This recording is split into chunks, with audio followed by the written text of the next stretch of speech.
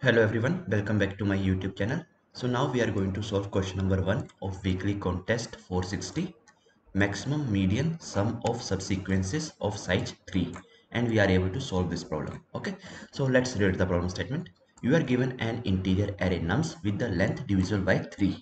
Okay, you want to make the array empty in steps. In each step, you can select any 3 elements from the array.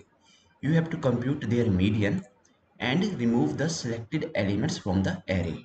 Okay, the median of an odd length sequence is defined as the middle element of the sequence when it is sorted in non-decreasing order. Okay, and we have to return the maximum possible sum of the medians computed from the selected elements. Okay, so this problem is actually very easy. I'm not going to say that this is of medium level. Let's understand. Okay, with an example here.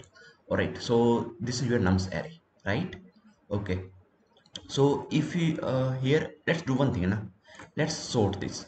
Why I'm going to do the sorting, let me tell you. Okay, so after sorting we have elements like this: 1 1 2 2 and 3 3. Okay, so from here, see, uh this nums, okay, the length is divisible by 3. Okay, so if it is divisible by 3 right now, the total length is 6.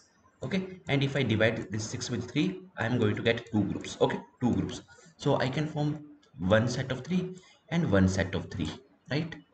I can form this, right? One set of 3 and one set of 3.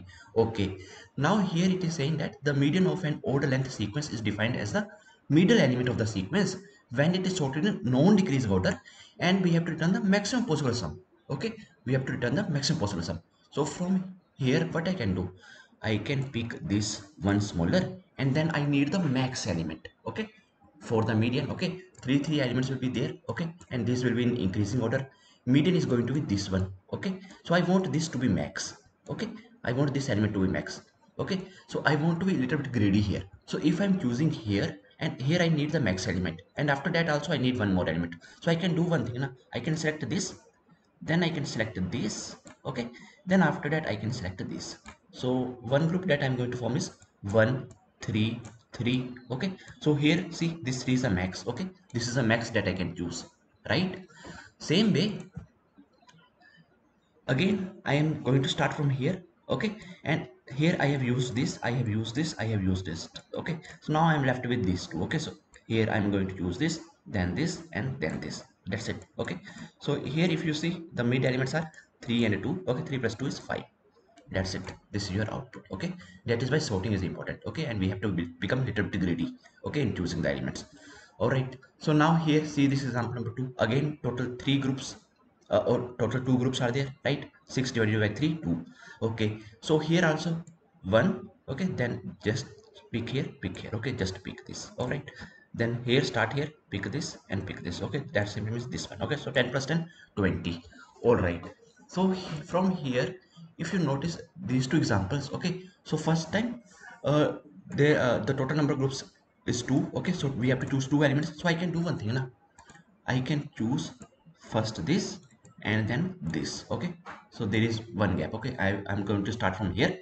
Okay, because one element, smallest one, then it is going to max, and then after that I need one more element. Okay, that's why I'm choosing this. Okay, next time if I start from here, this, then this, and then this. Okay, so here if you see, every time, for the first case also there is one gap here. Okay, for the second case also there is one gap here. Okay, so first I'm choosing this, then I'm choosing this. Okay, same way here, first I'm going to choose this, and then I'm going to choose this. Okay, so this is the pattern I need to follow. Okay, right? And here these are the constants. Okay, so now you can start writing the code by yourself. What you need to do, calculate the total length of this, number of groups you can form. Okay, get that value, and then pick this value first, add it to sum. Okay, the value at n minus 2, then after that subtract n by 2. Okay, n is equal to n minus 2, subtract it. Okay, and then pick this value and then add it to sum. Okay, so now I'm moving to the code part. Okay, so here see, what you need to do, first just sort the array if it is not sorted. Okay, sort the array to easily access the largest elements. Then the total sum is 0 initially. You have to calculate the total length of this nums array and number of groups. Okay, number of triplets possible. Now we have to pick the second largest element from each triplet. Okay, So here I'm just going to simply run one while loop. Okay, while groups is greater than 0, total sum is equal to total sum plus nums of n minus 2, add the median of the current triplet. Okay, then n is equal to n minus 2, move 2 positions left for the next triplet, and groups minus minus. Okay, how many groups in that, just return the total sum. Okay, the time complexity for this one is going to be of n log n because of this step, and here we are just running it for number of loops. Okay, but basically the time capacity depends on this arrays dot sort. Okay, so I hope that you guys are able to understand question number 1 of weekly contest 460. If you guys still have any doubts, then please feel free to ask in comment section. Till then, keep coding and keep practicing. We'll see you guys in the next video. Thank you. Bye bye.